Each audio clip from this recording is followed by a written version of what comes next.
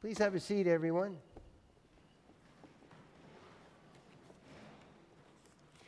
It is a joy to be with you today, as it always is every Sunday. And we are now in part 2 of our sermon series called Questions of the Faith. Today's question is obvious. It comes right out of each of the readings for today. And the question appears on your monitor today. Are there angels in our midst? That's the question. Did you know that people are divided on this question? Some people say that angels exist. Other people say angels do not exist. Or some theologians say angels exist, but only in the heavenly kingdom, not here on earth. And others argue, no, there are angels here on earth. But the whole question is, we need to ask ourselves, are there angels? Who are they? And what do they do? Well, I think the question is quite definitively answered from the words of Scripture. Are there angels? The answer is absolutely yes. This is true according to the Scriptures. And how do we know?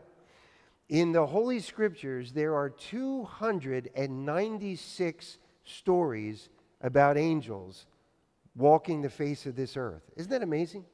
296 narratives about angels alive, well, interfacing with people right here on earth. And the Bible is quite clear that angels do exist. But we need to ask ourselves, what exactly are they doing? What is their purpose right now? Well, we go back into the Bible and you look at the New Testament. The New Testament was written in the language of Greek. Now look up on the monitor, if you will. And on the monitor is a squiggly word at the top. That's a Greek word designating angels. The Greek word is agelos. Agelos. And the Greek word literally means messenger. One who delivers messages from God. So if you look at all the different roles assigned to the angel, there is one primary role as messenger of God. Now, as I mentioned briefly to the children, in the Scriptures, angels deliver messages to human beings. The most famous example is when the angel appeared to Mary one day.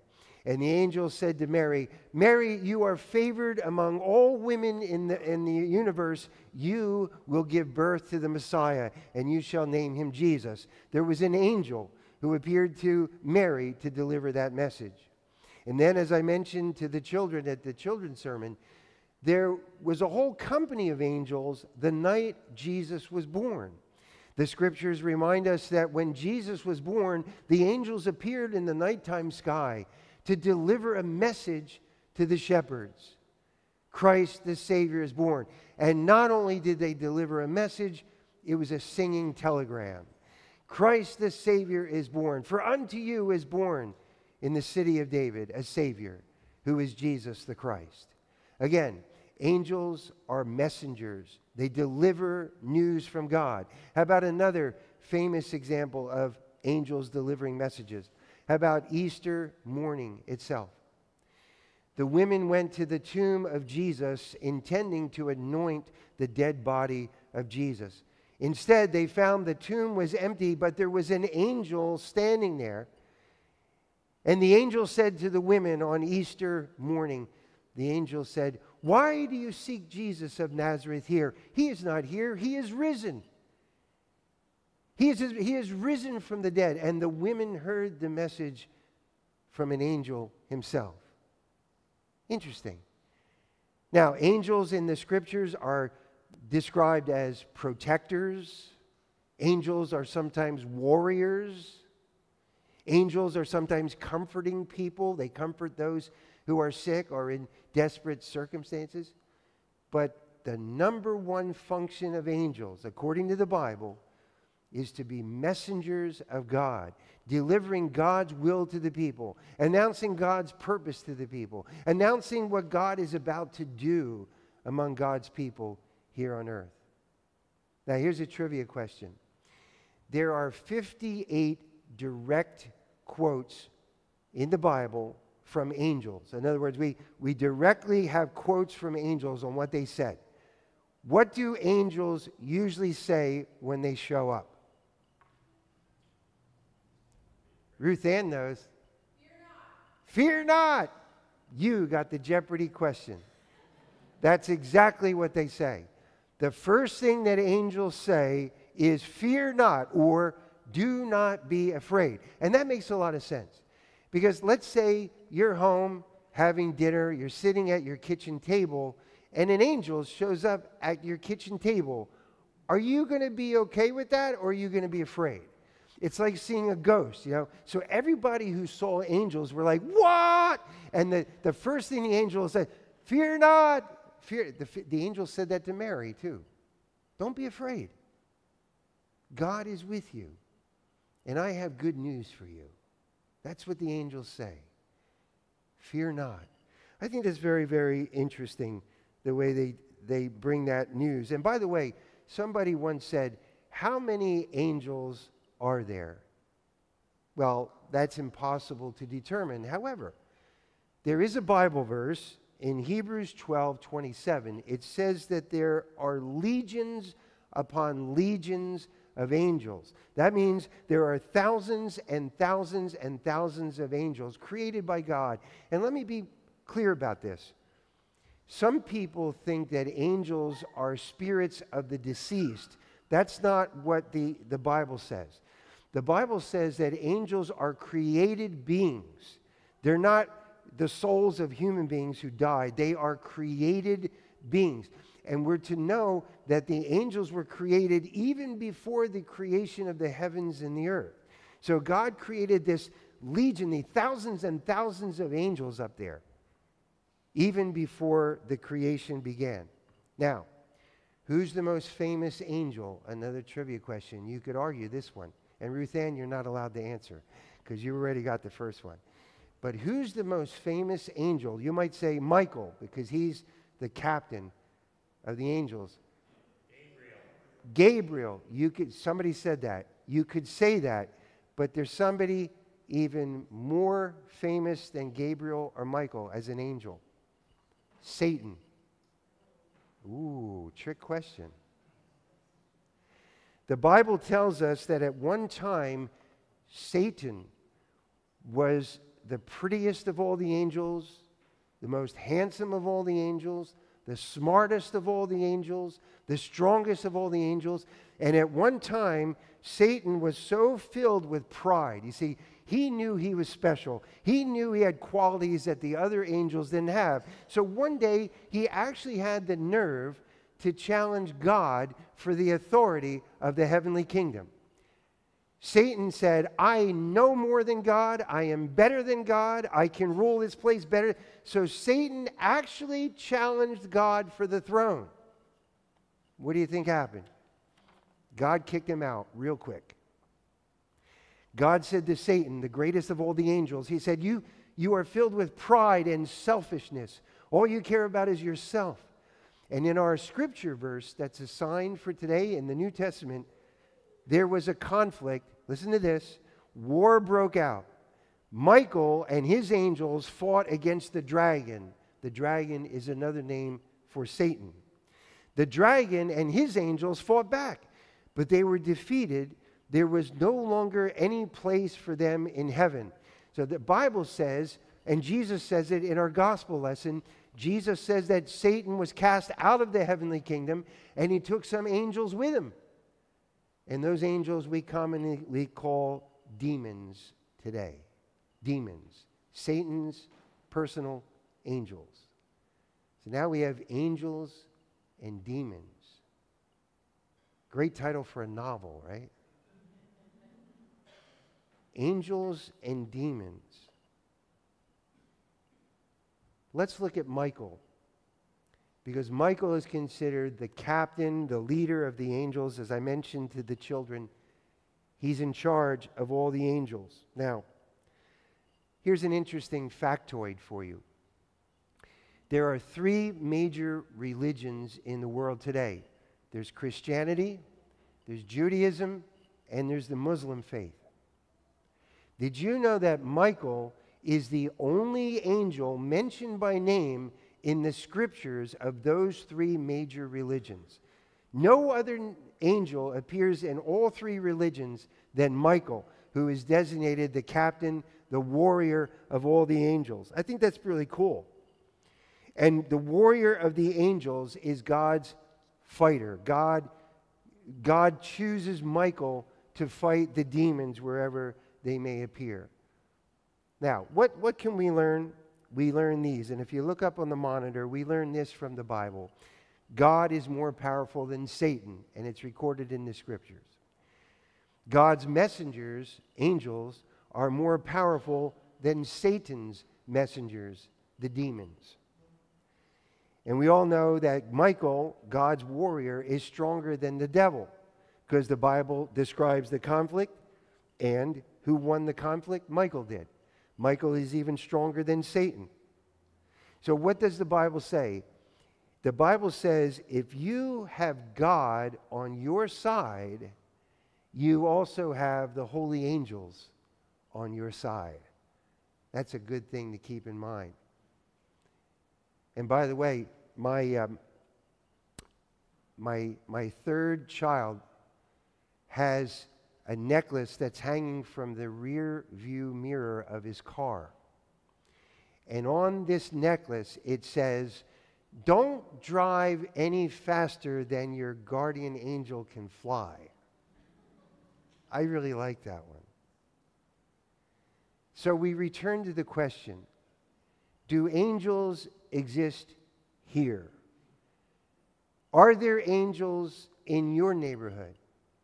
Are there angels around you right now?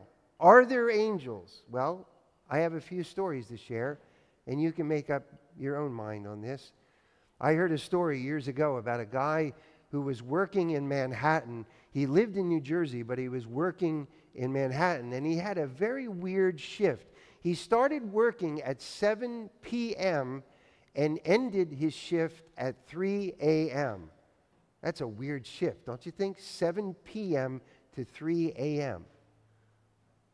Well, one night, it was a hot summer night, and he's leaving his work in Manhattan at little after 3 o'clock in the morning. He gets into his car, and he's about to go through the Holland Tunnel. Now, those of you who have been through the Holland Tunnel, you may recall that the Holland Tunnel has a few curves along the way. It's not just a straight shot. It curves a little bit this way. It curves a little bit that way. That's the Holland Tunnel. Well, now, let's say it's 3:30 in the morning. This guy is driving through the Holland Tunnel. There isn't anybody on the road. It was completely desolate. No cars were going through the Holland Tunnel at that particular time on a hot summer night. He said he was driving 70 miles an hour because nobody was around. And as he's driving, all of a sudden, a voice whispered into his left ear, a voice that said, "Change to the left lane." Just as clear as I'm speaking it to you. A voice, an audible voice said, "Change to the left lane." And for a second he thought, why do I need to change over to the left lane? I'm in the right lane, nobody's here. But something told him to move to the left lane, and he did. He switched to the left lane. A few seconds later, he went around the bend, and there was a disabled truck with its flashers on in the right lane where he was. If he didn't switch to the left lane at that moment, he would have plowed right into the back of that disabled truck, and he would have perished instantly. My question to you is, who was the one that was whispering into his ear to go into the left lane? Could it have been an angel delivering life-saving information? No one will know, but this man swears to this day that he heard a voice to go to the other lane, and that saved his life. Years ago, I was in New Brunswick, New Jersey. Summer day, and my car broke down on a road just outside of New Brunswick. Now, do you remember the days years ago when cars used to overheat and you saw the steam coming up from the hood and all that. You don't see that very often today, but I'm talking about this was years ago. All of a sudden, my car is overheating, and there's steam coming up from the hood, and oh, holy cow, what's going on? I pulled to the side of the road. Now, this was so long ago. This was before cell phones were invented. Can you imagine a day before cell phones were invented? So now the car is steaming, and I don't know why. I open the hood and I look at it as if I'm able to do something. But I look at it and I see there's a radiator hose that's split in half, and there's steam and antifreeze going all over the place. So now I don't have a cell phone because this is before the days of cell phones. And I'm thinking, I have to walk to the nearest payphone. Who remembers what payphones are, right? So I'm thinking, I got to go to a payphone and call for help, or if there's a gas station along the way, I'll stop at a gas station. So I'm still there, like scratching my head. I'm kind of getting irritated because it's like 150 degrees out, and I'm hot and sweaty, and now I have to figure out what to do. Just then, as if on cue, a guy pulls up driving a Volkswagen van. Now, here's another blast from the past. You remember those Volkswagen vans? Was it Scooby-Doo? Did they have one of those? Or, anyway, it was one of those Volkswagen. And the guy says, "You need help?" I said, "Boy, do I need help." He says, "Get in. There's a gas station down the road. I'll take you to the gas station." I get in his car, and I notice his appearance. This guy has long hair. He's got a beard. He's got wire-rimmed glasses, the round wire-rimmed glasses, but the thing that stood out was his eyes. His eyes were this bright blue. I've never seen eyes like this on a human being. It was almost like turquoise. Eyes are bright blue and they're wide. And I thought, how odd. He drives me to the gas station just a couple minutes away. I thanked him a lot. I said, "Oh, gee, thanks a lot. You really saved the day." And he looks at me with these wide blue eyes, and he goes, "God will take care of you." I didn't tell him I was a pastor. I didn't say anything about religion. But here's this guy with eyes like saucers, wide turquoise, saying, "God will take care of you." I'm like, "Thanks, man." And God took care of me. I think I met an angel that day. Some of you will be skeptical that, "Oh, he wasn't an angel. He was just a hippie from the 60s. Yeah, maybe. But those eyes. And why did he say God will take care of you? Why did he bring up God? I think I had an angel visit me that day. Don't be surprised if you run into an angel in your life. Sometimes angels look like emergency room nurses. Sometimes angels look like the guy who's driving the tow truck to help you at 3 o'clock in the morning. Sometimes angels are like the old lady who lives next to you, who knocks on your door and says, "Here's a fresh apple pie that I just made. I want you to have it." There are angels all around. There are angels in the supermarket. There are angels on the highways.